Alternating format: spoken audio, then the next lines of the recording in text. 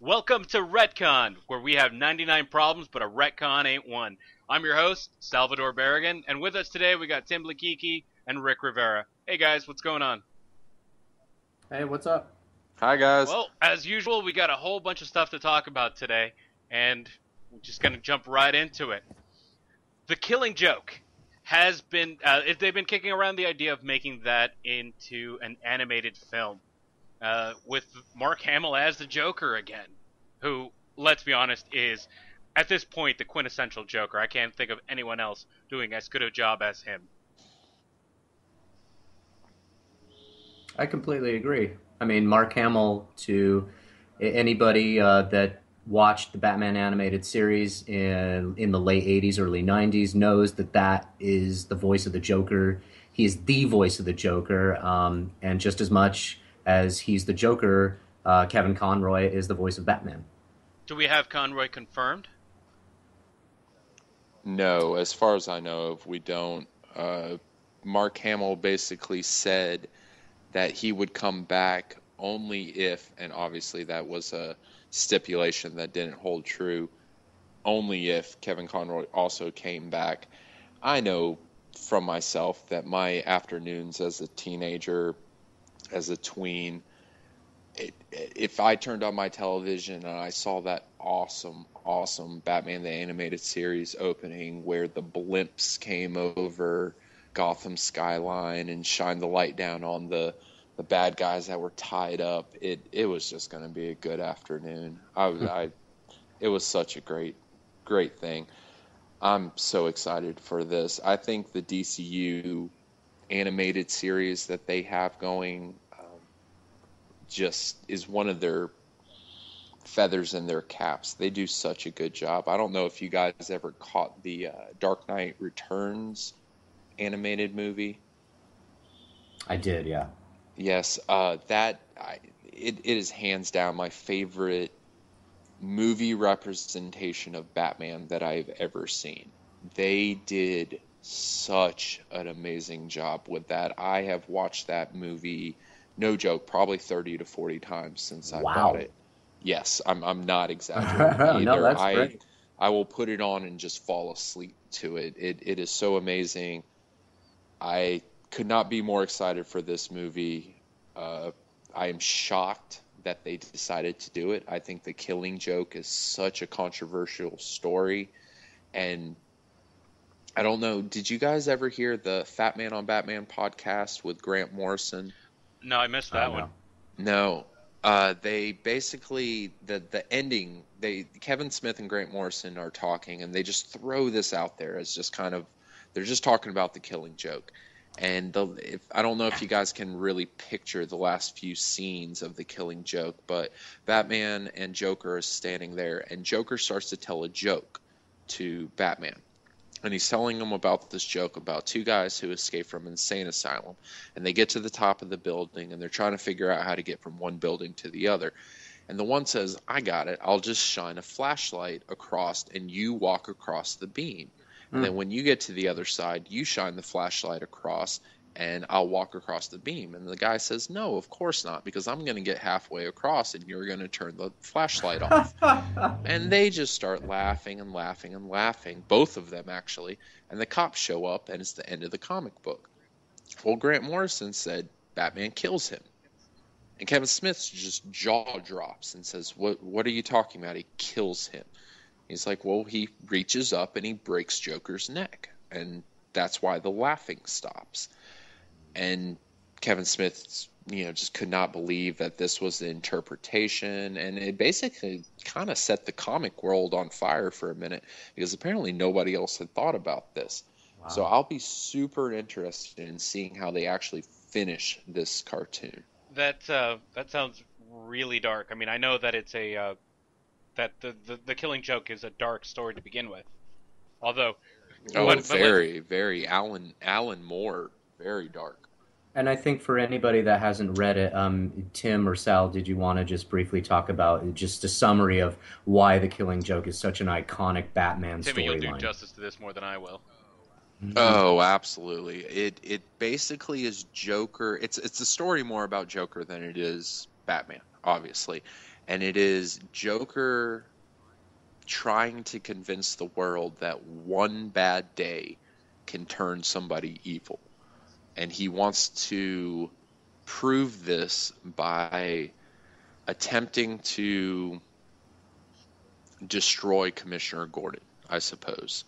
And he does this by shooting Barbara Gordon, which eventually paralyzes her, turns her into the Oracle, etc., etc. It's a non-canon story, basically, but they took aspects of it and kind of moved it forwards.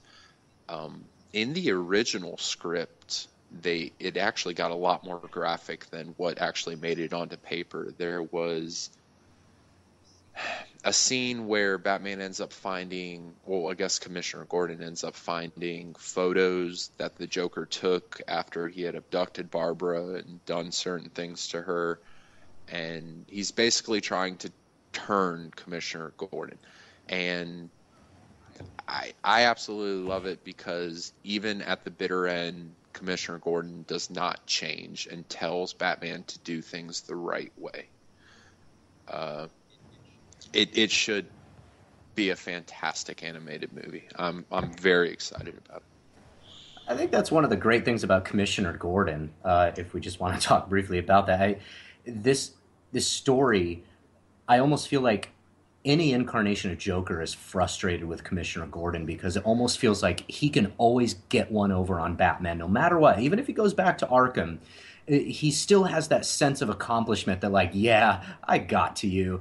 But Commissioner Gordon's he's a very, very, he's a very emotionally conflicted, obviously, in a lot of stories, but he's almost like that pillar or that rock that almost cannot be jolted, especially when influencing Batman. He's almost like the angel on Batman's shoulder that always directs him. If ever Batman kind of gets a little lost, Commissioner Gordon he can be that character to guide him back in the right direction. It's an interesting point only because Commissioner Gordon is obviously the commissioner of the police department. He was that rock, or he is that rock in Gotham when everyone knows that the cops are corrupt in Gotham. They know that you cannot buy Commissioner Gordon, and so he's like the Serpico of this of Gotham PD. Other than the fact that he allows a vigilante to run loose in Gotham, I mean. Well, there's that. Besides that one guy. Oh God, that always cracked me up. It's like, let's just forget that it's. I think when it was Adam West, you're like, all right, everyone's a little silly in this universe, so it makes sense. But when they get dark and gritty, you're like, wait, he's still a vigilante. Do you want to do something about that, sir? Well, is anybody following the current DC Batman title, where Commissioner Gordon is Batman? I did not know that. No, at the end of Endgame, basically Batman and Joker die, but they immediately bring Bruce Wayne back, essentially. Okay. But to replace Batman, they turn Commissioner Gordon into a state-sponsored Batman. It's very interesting. If you haven't seen it, I think they're about 2-3 issues in. I am very, very, very digging it. And Bruce Wayne's already involved, and what they're doing with Bruce Wayne is absolute. Scott Snyder is a genius, and Greg Capullo's artwork. I mean, having already done Spawn and Creech, he's just knocking it out of the park. But they're playing this really interesting angle with Bruce Wayne not having to have the responsibility of being Batman anymore. He can just be Bruce Wayne. And it's a great dynamic. I definitely recommend checking it out if you haven't. That's a good. Awesome. That's an interesting take. I'll look that up. That sounds way more interesting than what I had read. Now, when you say state-sponsored, like, does he have like patches on the batsuit, like a Pepsi logo and a DuPont logo, or no? But he is ran by the Gotham PD. He is. What's the word I'm looking for? He gets sent out. He's on the police calls. He is there. They have almost, instead of a bat wing, they almost have a Bat Zeppelin that they release him in. He's actually contained. Awesome. I say that he's actually contained almost in like an Iron Man outfit. There was a joke. It almost looks like he's a rabbit. He has these antennas on top of his ears, on top of his head, and it's just a suit that he's in, and he can actually leave the suit, and he has his own Batman uniform that he wears also outside of the Iron Man outfit. It's a great take. I'm really enjoying it, and I especially like that they've put almost a timetable on it. Bruce Wayne's obviously coming back. They've unfortunately, I know Greg Capullo had a massive problem with it. The Justice League comic is in advance of it, and they're doing the Dark Side War, and Bruce Wayne's already Batman again in that. And it's actually taking place after the story that they're telling. And Greg Capullo was very upset with the timetable. He wanted it to match up, and it's not matching up. So basically, we already know Bruce Wayne's coming back. And what he's doing in the Dark Side War is actually really interesting, because he ends up sitting in Anti-Monitor's God seat and actually finds out Joker's real name.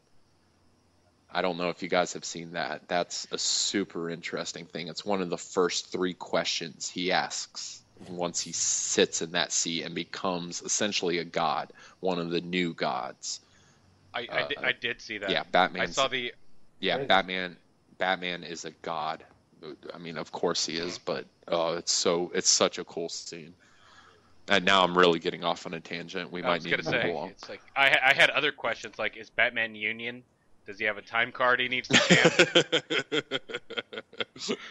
Gotham is definitely a union city. Yeah, I can totally see that. Be like, I would take down that thug, but it's 5 minutes till quitting time. Yes. While we're on the topic of DC, let's shift gears a little bit to the TV shows, where we know that Matt Ryan is going to be playing Constantine in an upcoming episode of Arrow. I thought that was pretty cool. I just read that this week online. I only watched actually a few episodes of Constantine on NBC, and I thought it was pretty decent for, they put it in a Friday night spot, which is it can be a little unfair for a show that, it has so much promise, but it still has to build an audience. But I'm glad, even though NBC canceled it, it's kind of, I guess because Warner Brothers is technically a distribution company of the NBC show, they are allowing Matt Ryan to actually play his character John Constantine in one episode of Arrow. And I believe it is this coming season. So I thought that was really cool. Yeah, that whole Friday night slot is just a death knell for anybody.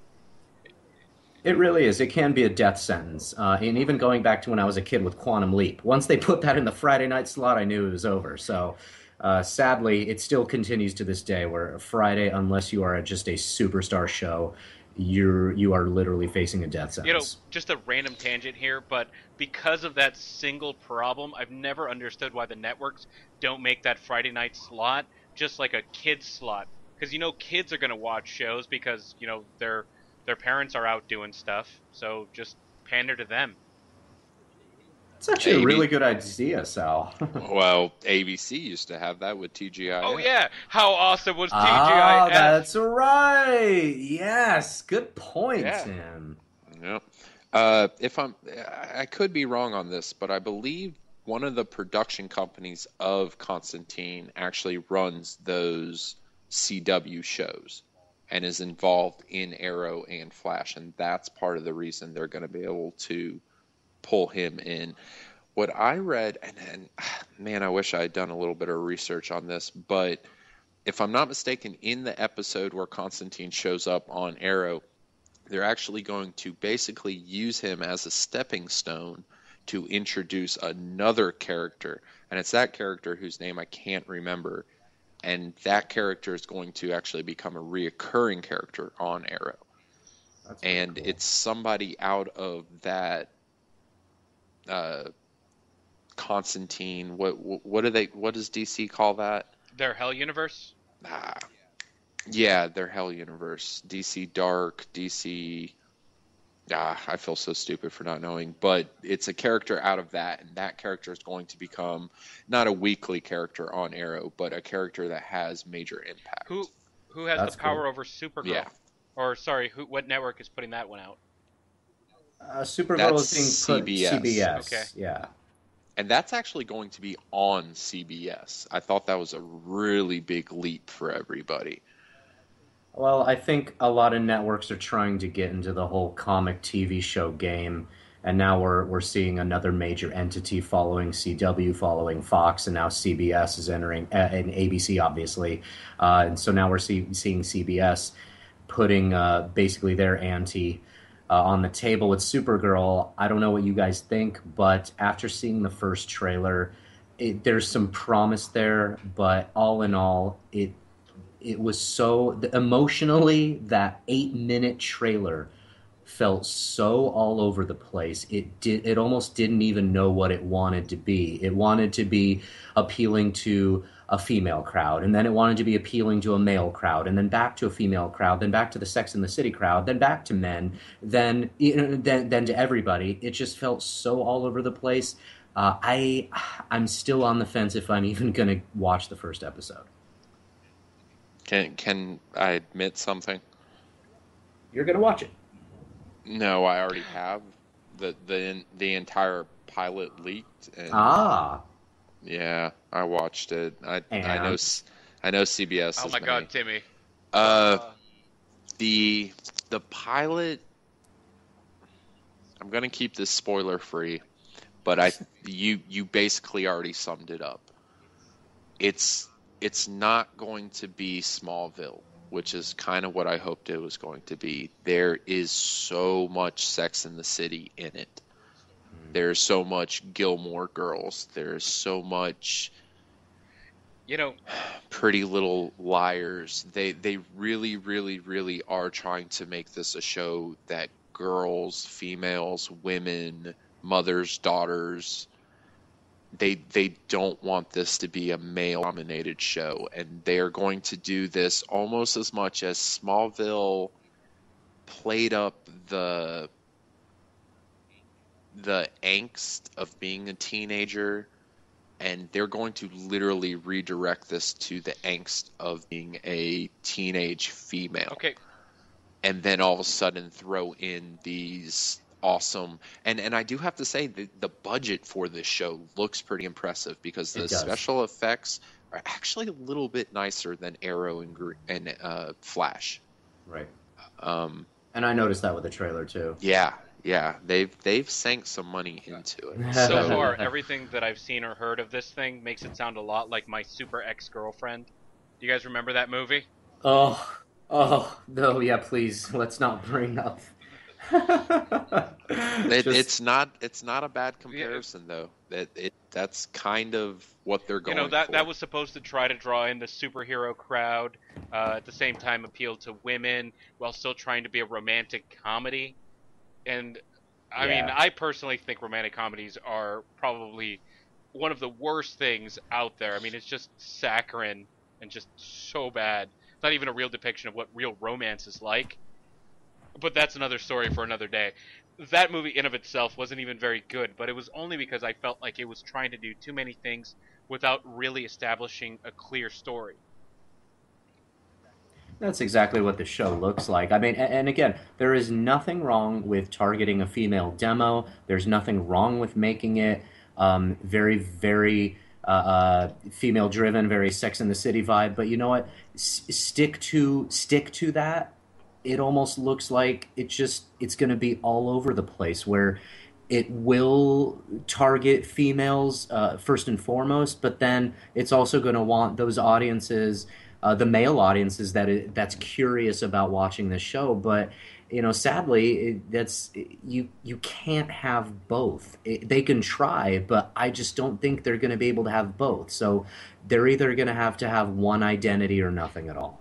It's when it comes to writing these female characters, I think we really get stuck in the Legally Blonde perspective when it comes to how women are written, and I want to see more women who are more realistic, dealing with some of the problems that being a woman, especially one who's a superhero, runs into.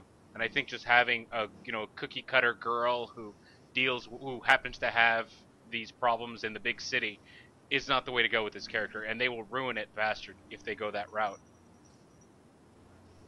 Agreed. There is talk already of them tying the universes of Arrow, Flash, and Supergirl together.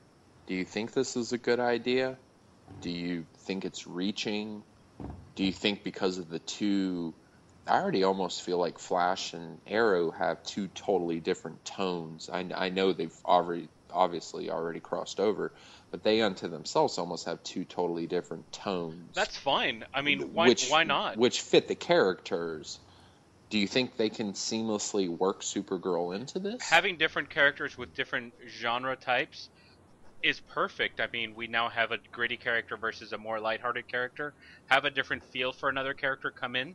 Have them have their personality, portrayed on the show. I think it brings up a very good dynamic. It's not like we're all the old school whitewash Justice League. We have different people with different stories and different takes. I think that brings a more unique perspective.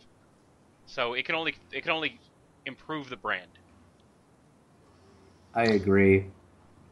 My biggest reservation would be that I feel Arrow has set a precedent on what exists out there.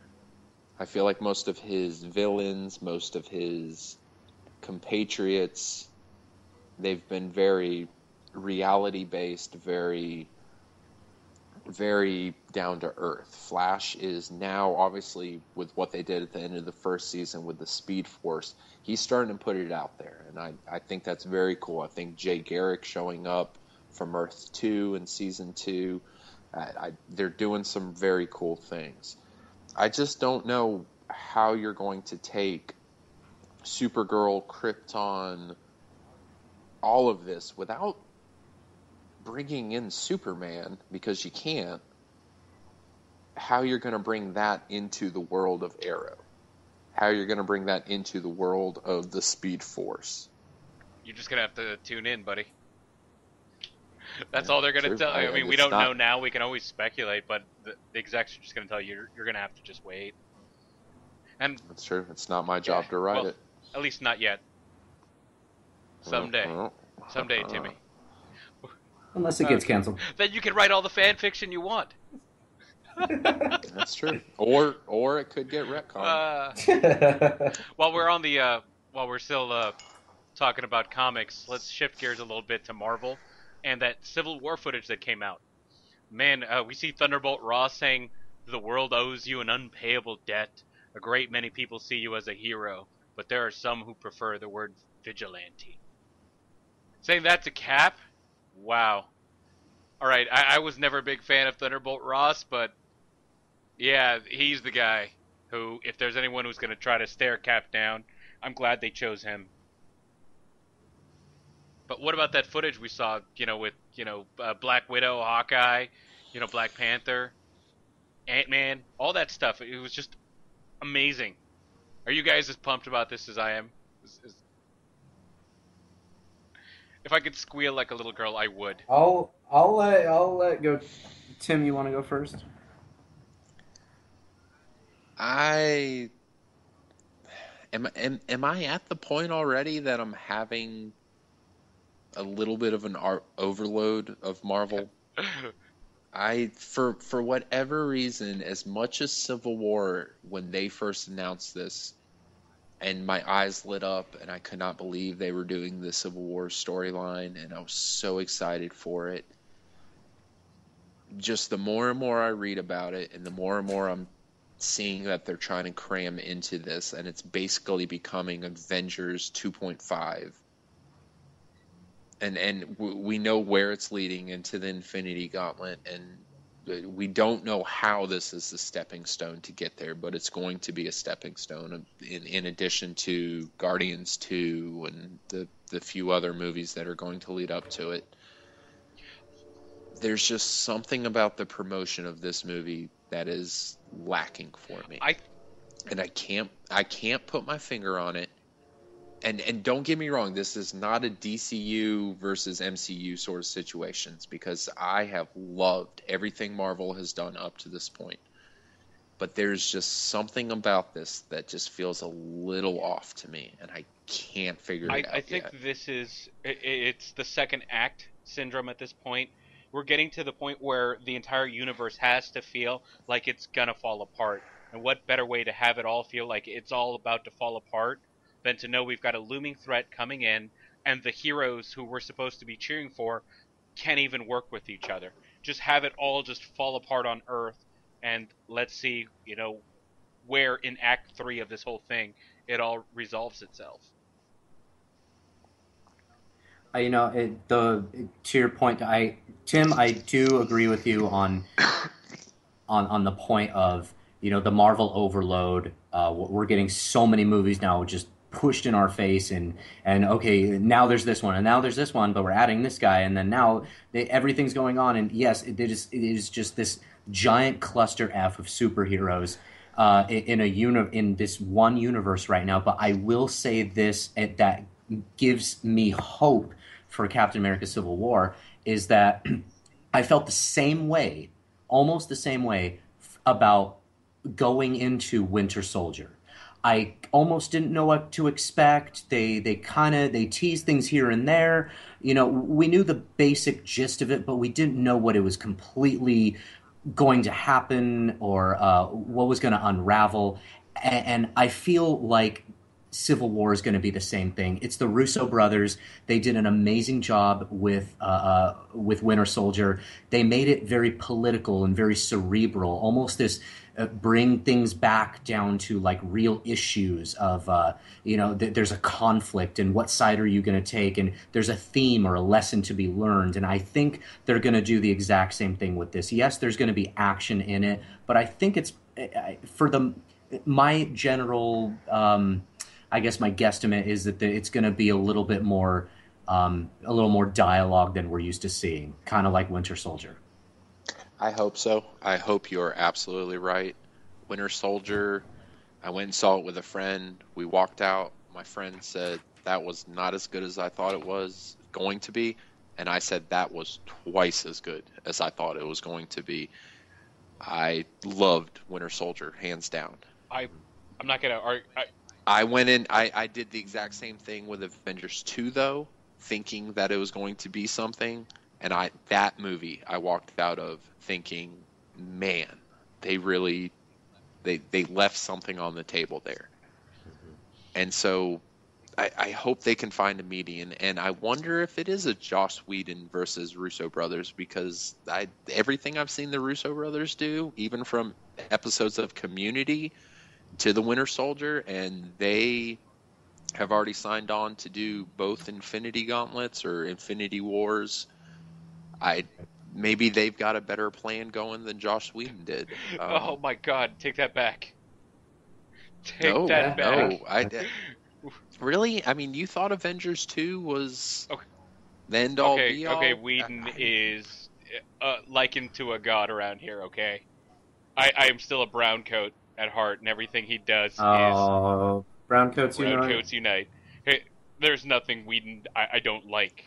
So, I part of me just will always protect Whedon just because I love his stuff.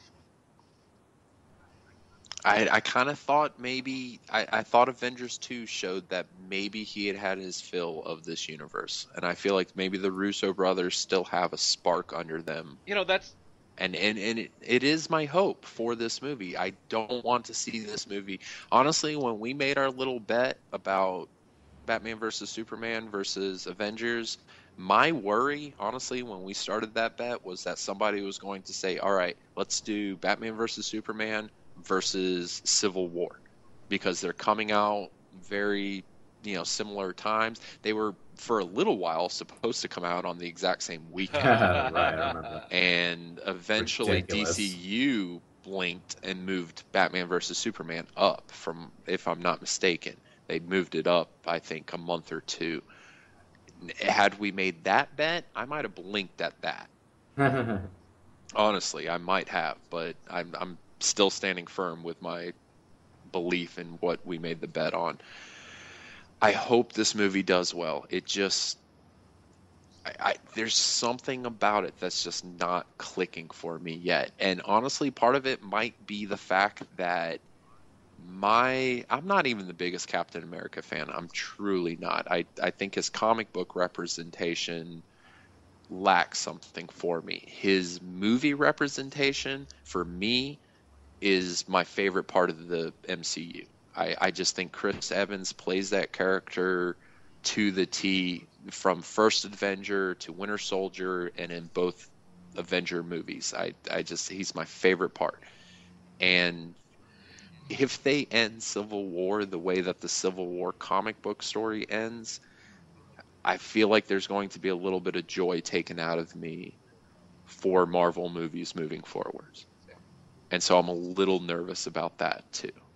I just don't see them pulling the trigger. There's too much money invested in Chris Evans, and with kids and merchandising, I mean, that would crush their world. I just don't is his contract not basically up, though? I will say this, that we gotta go with the BBC's way of doing stories.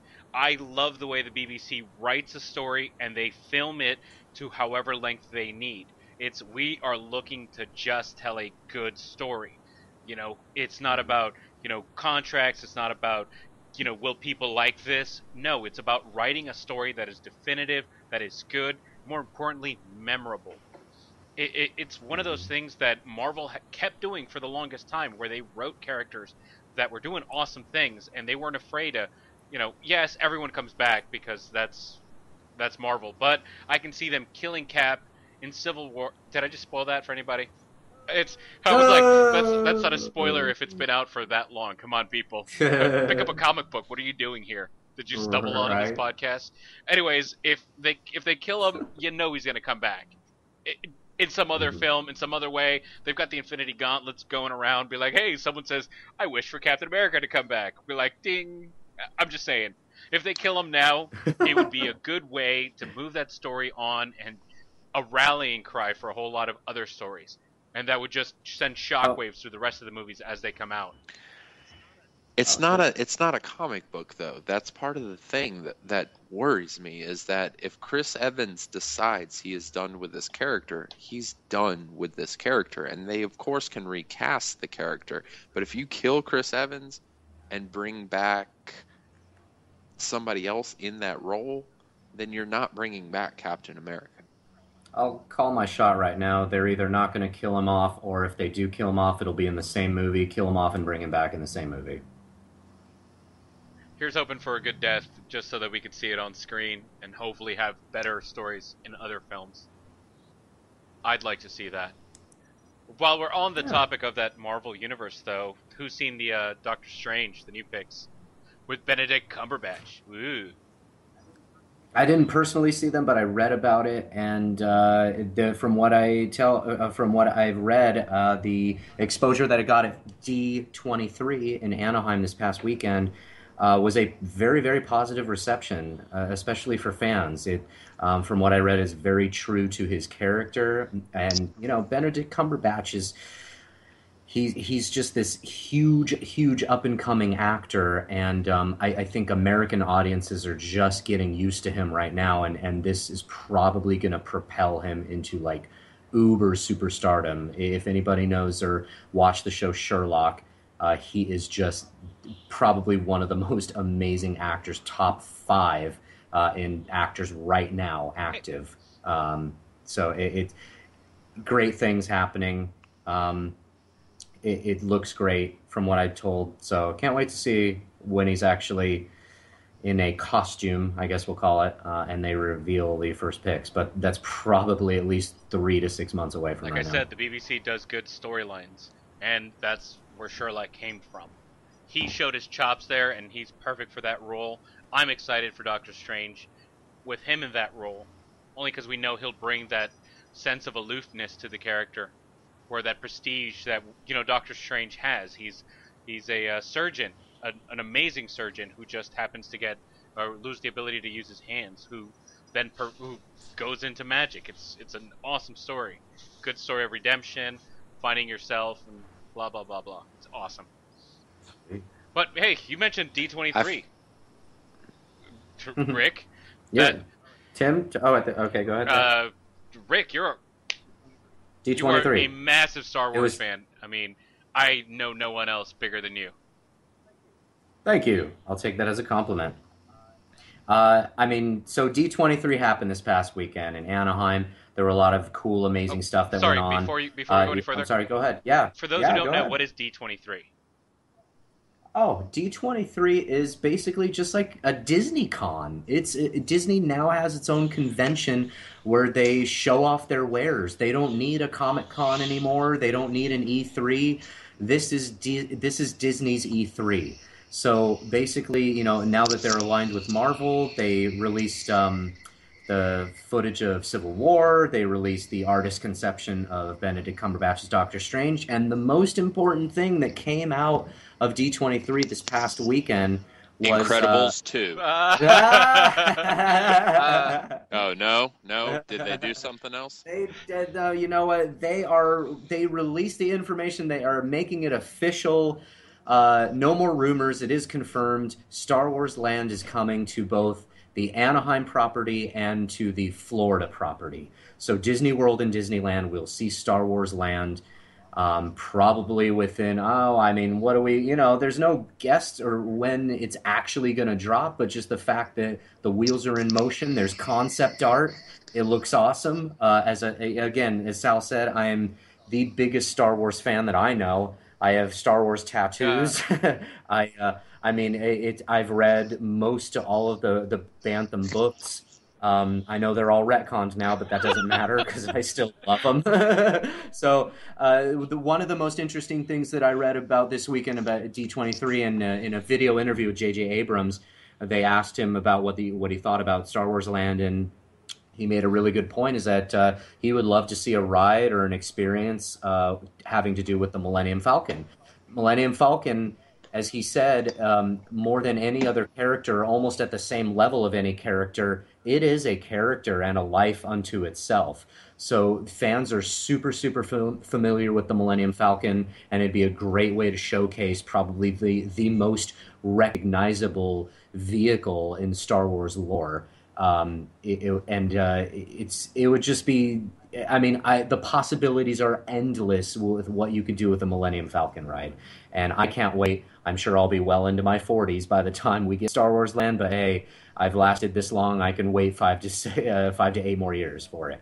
So that's one of the cool things that happened at D23. The other thing I do bring up is that for Episode 7 coming out on December 18th, for many of us, we'll be going to see it on midnight, December 17th. But all of the official merchandise, the toys, the lightsabers, the books that are based upon the script of the movie, that all drops on September 4th. So that is literally less than a month away, and I know a lot of fanboys can't wait to get their hands on it, and neither can I, of the book that's based on the movie. I did it with all the prequels, and I'm going to do it with this one. I am a fan. When I'm a fan into something as huge as this, I want to go into the movie knowing everything. I want to know everything right away, and when that book drops, or I don't know why I haven't pre-ordered it on Amazon already, but when that book drops, I'm getting it, and I'm going to read it as fast as I can. So that's my report from D23. If anybody has any questions, comments, concerns.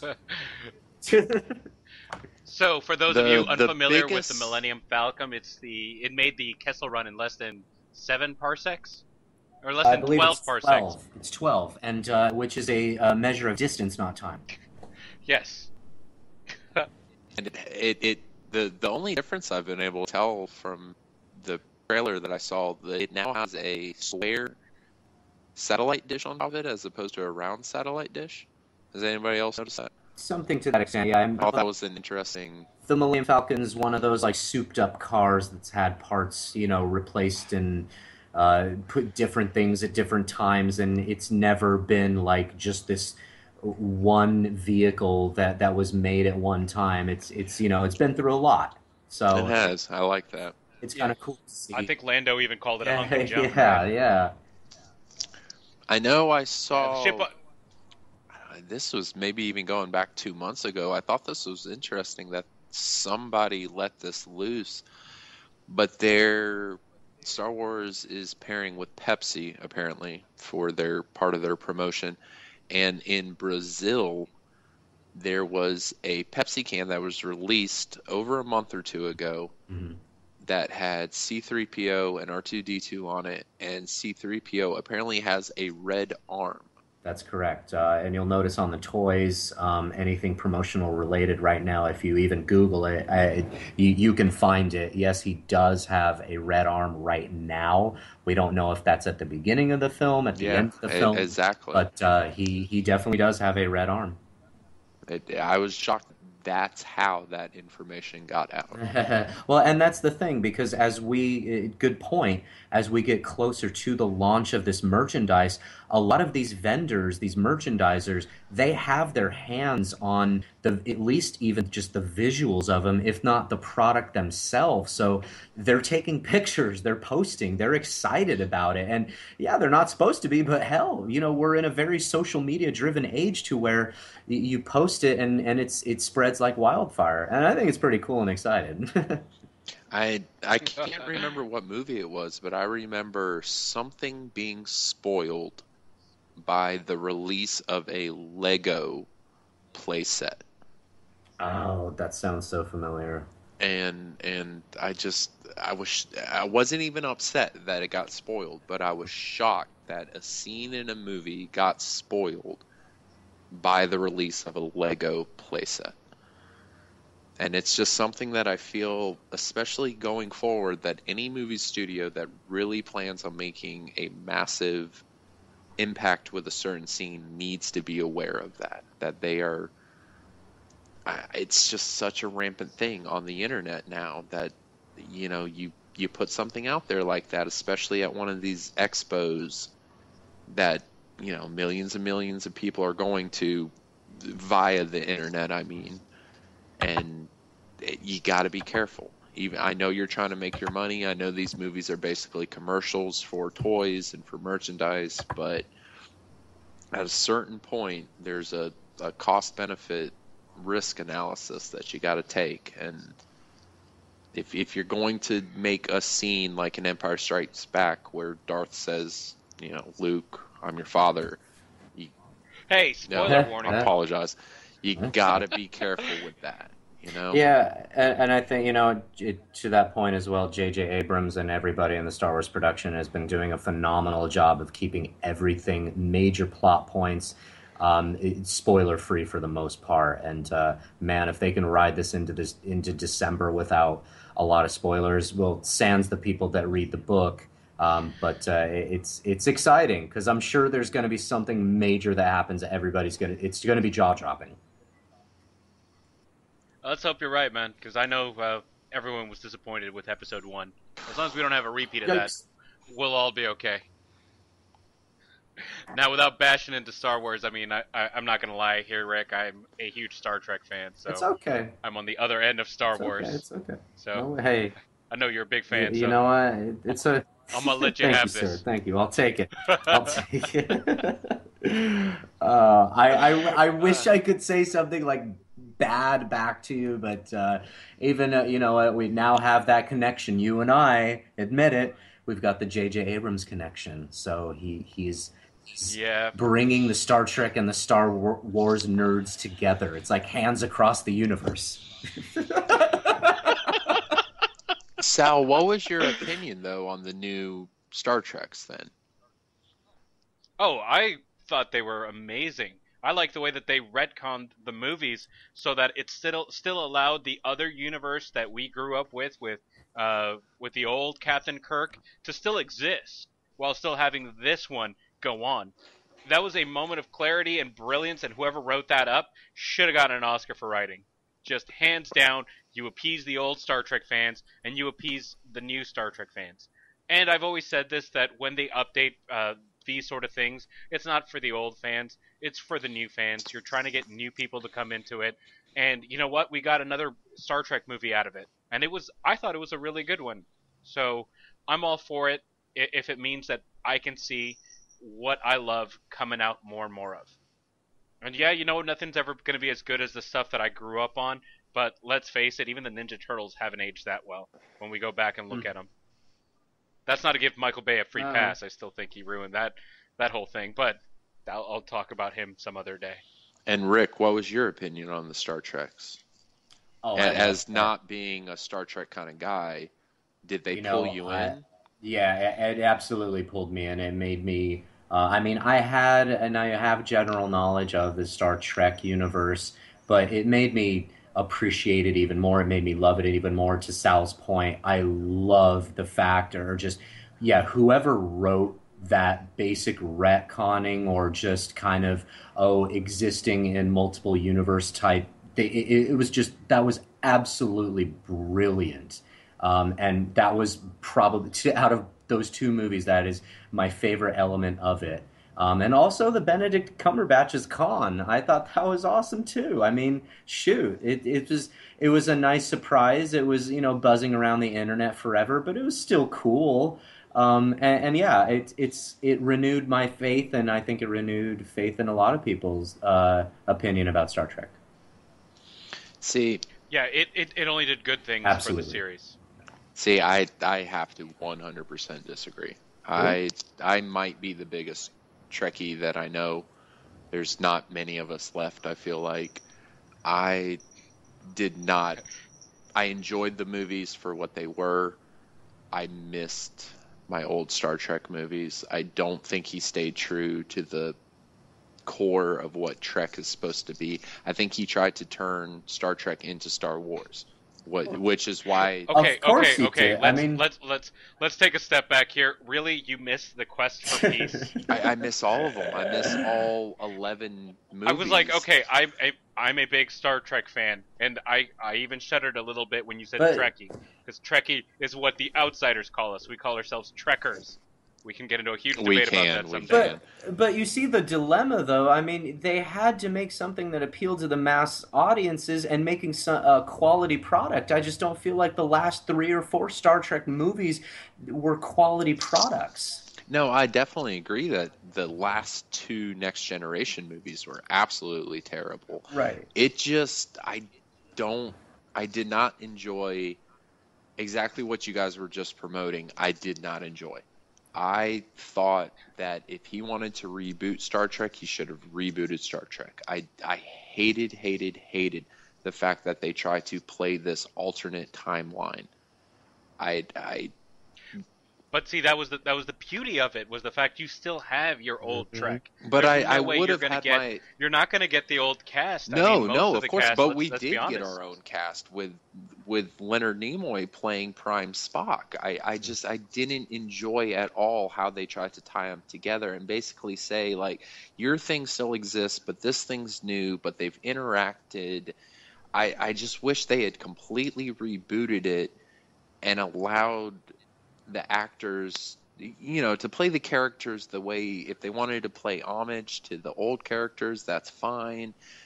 But he tried to be too cute with it, and that's why the second one, the Into Darkness, the whole Khan storyline, I was so disappointed by that, because he tried to play note for note that movie, and then the little twist at the end by flip-flopping Right. Spock and Kirk, Right. it was this, like, I felt like a lame attempt at building Kirk's character, because he's the captain at the beginning of the movie, but they yank it away from him, and the only way he can get it back is to sacrifice himself. So he sacrifices himself, but then all within 15 minutes he comes back to life because of Khan's super blood. It just felt so convoluted. I felt like they had 2/3 of a plot, and then they're like, all right, we're just going to completely ape this movie that's already been written. It wasn't original. They tried to cram all these, like, they forgot that they had Uhura and, John Cho's character. They tried to force feed them back into it. It just really disappointed me. The new Star Trek that's about to come out, that's being written by Simon Pegg, I have such high hopes for. Idris Elba's already been signed on to play basically the lead villain. It's going to be Klingon based. I really like J.J. Abrams, and it's sad to say that I'm more excited about this movie now that he's gone from that universe than I Wow. was knowing Wow. that he was going into it.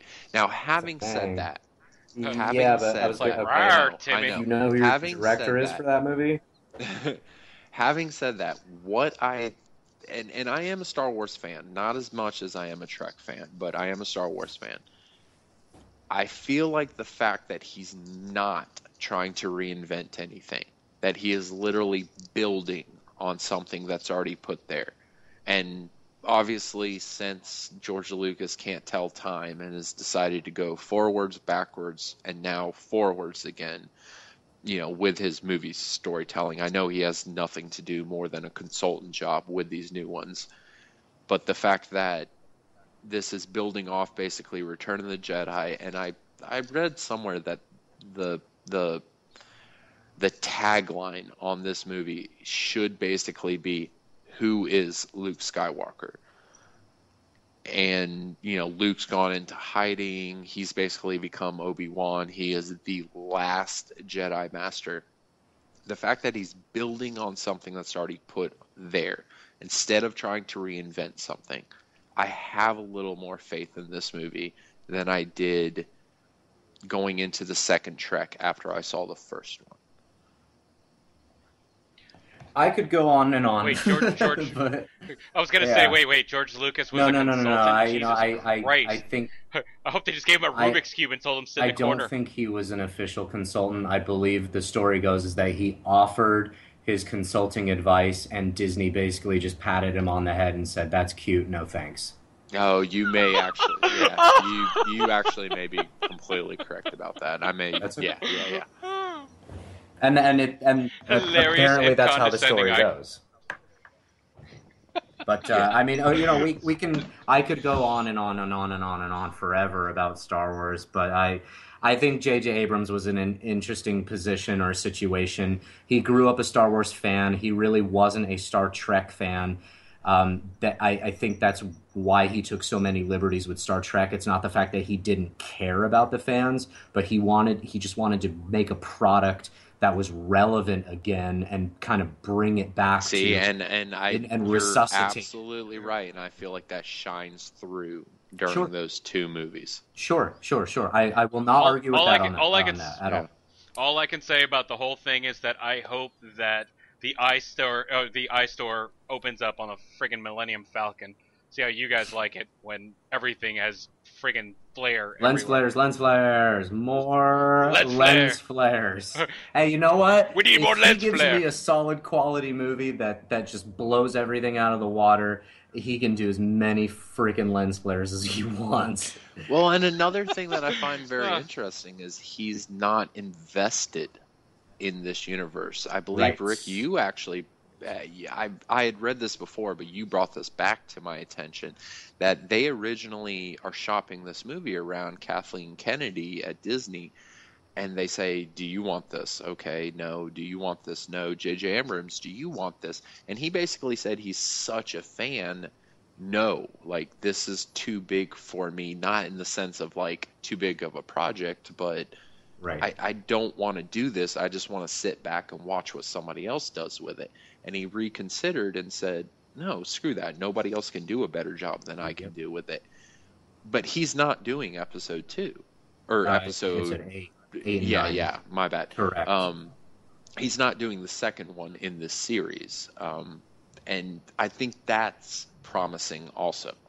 Because Absolutely. he's not going to hold back. He's not going to say, this is an amazing idea. Should I save this for the second one? No, no, no, no. Like he sank himself into this thing. Yeah, exactly. And it's exactly like you said.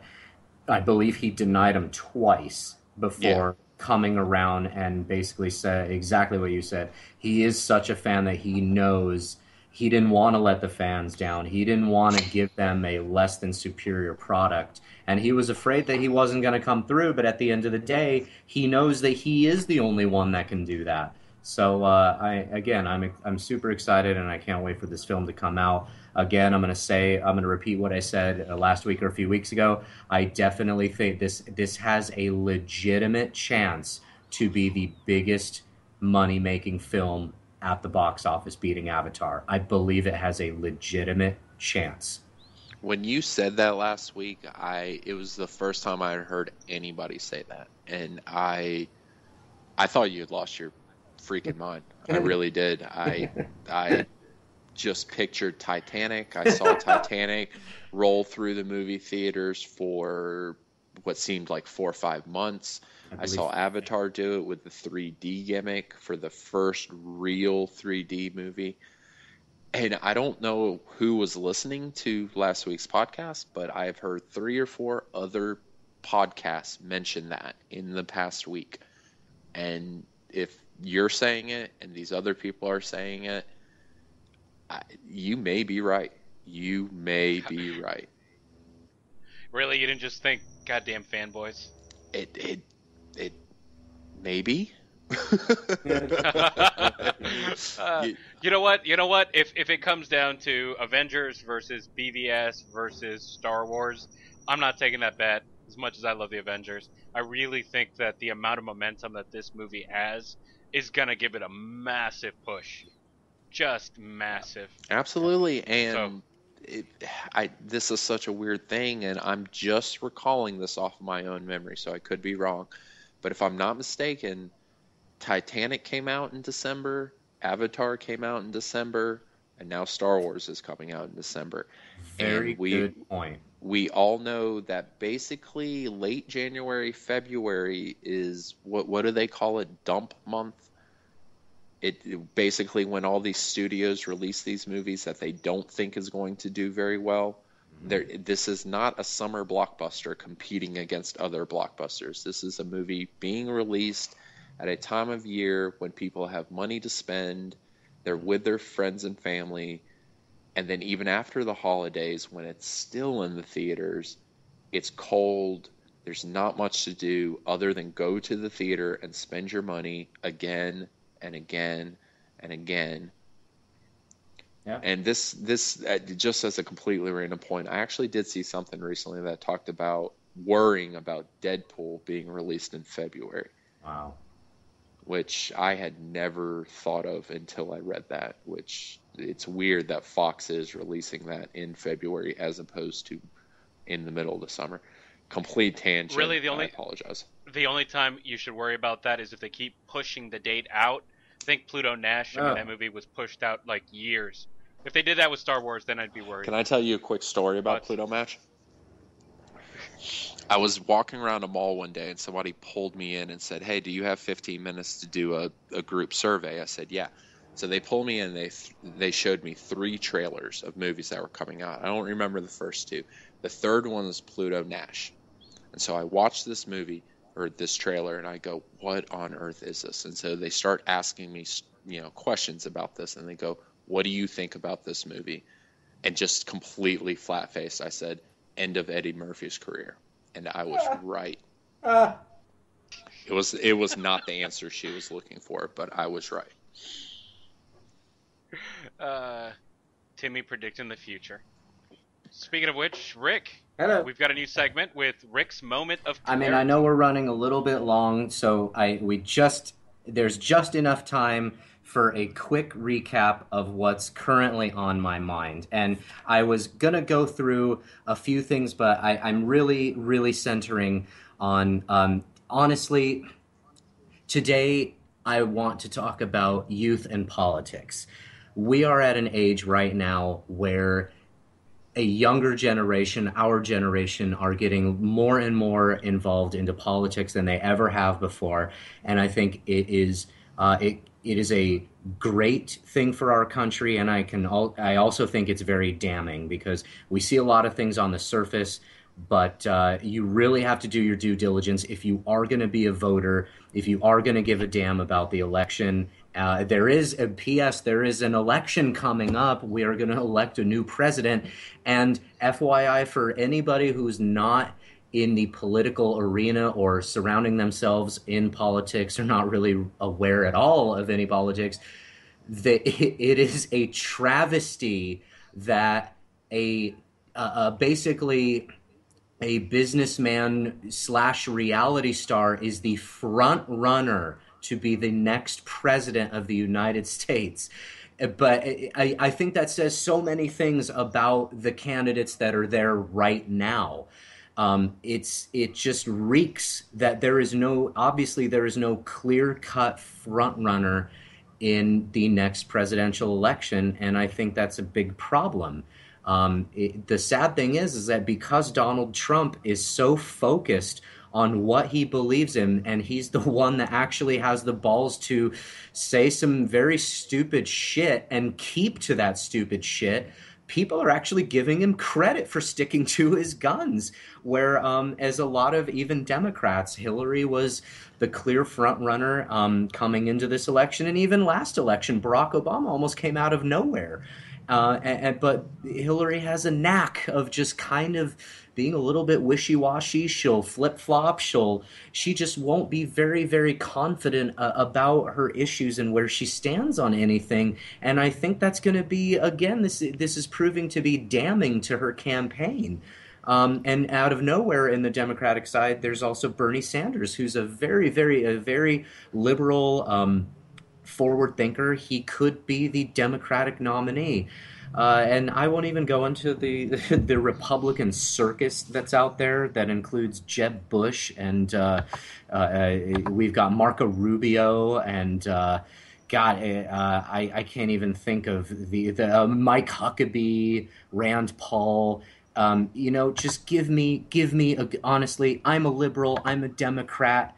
Just give me somebody good. I don't care who it is. Just give me somebody good, not Donald Trump. Somebody, if you're listening and you want to get more involved into politics, look it up. Watch Rachel Maddow. Watch Anderson Cooper. I don't care if you watch Rush Limbaugh or listen to him. Just be informed. That's all. Do your homework. Do your due diligence. Research the policies that you're voting on. Research the candidates that you're voting on. And, good luck to the United States. I love this country so much. I think there's so many people that shit on this country.